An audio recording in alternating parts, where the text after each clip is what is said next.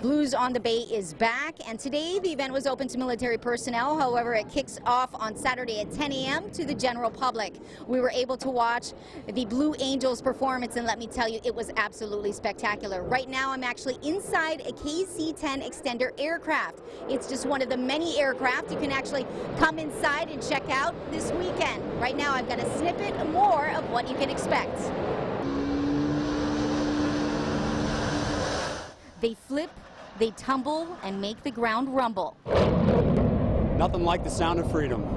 The famous Blue Angels do not disappoint. After a 7-year hiatus, the Kaneohe Bay Air Show kicks off Saturday morning with the famous F-18 blue and yellow Super Hornets headlining.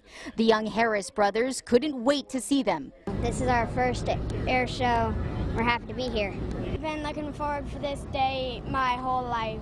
That's so cool, and I'm like, I want to do that someday. That makes me excited because we need the next generation of pilots and aircrew for the Coast Guard and all the services.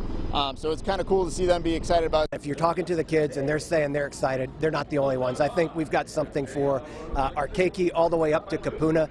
The event is really meant to bring the military and community together. It's just a great opportunity to celebrate the long-standing relationship and to say thank you to the great people of Hawaii.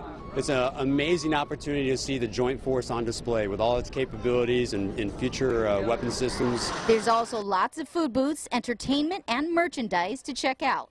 Again, the Kaneohe Bay Air Show is free and open to the public. It kicks off bright and early, 10 a.m. on Saturday. Make sure that you get here early so that you don't have to wait in line. For more information, log on to KH12.com.